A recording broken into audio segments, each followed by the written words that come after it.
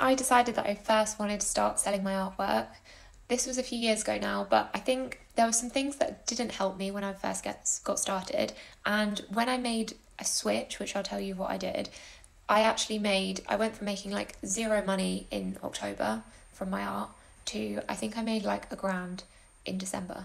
And I wasn't pricing my artwork that high at the time, but I think that was for like a couple of originals and some prints, probably like 10 prints. But it just goes to show that in a short amount of time, there's actually a lot of difference that can be made to get you from like zero to X amount of money. Remember when I first started, I was like, okay, I need my website to look really slick. I need to like spend lots of time on having that kind of professional presence, making sure that my Instagram looked like super aesthetic and pretty.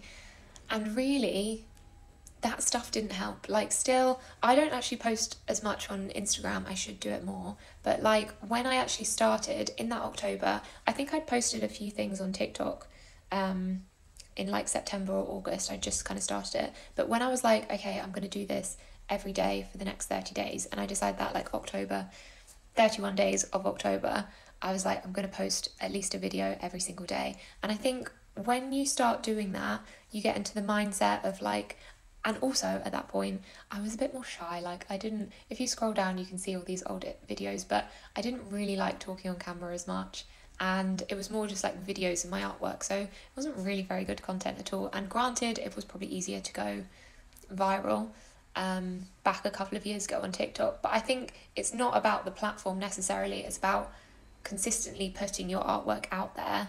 If you're not making an effort to like sell and share your artwork most days, then I don't think that you can expect to actually make a sale, like make loads of sales, because they're not just going to pop up out of nowhere. And I know that that's a silly thing to say, but I literally like from that October, I posted every day in October, and I think by December I'd made £1,000, and that's not obviously a huge amount of money, but to me at the time I was like, wow, I'm actually making some money going to the post office, shipping things off.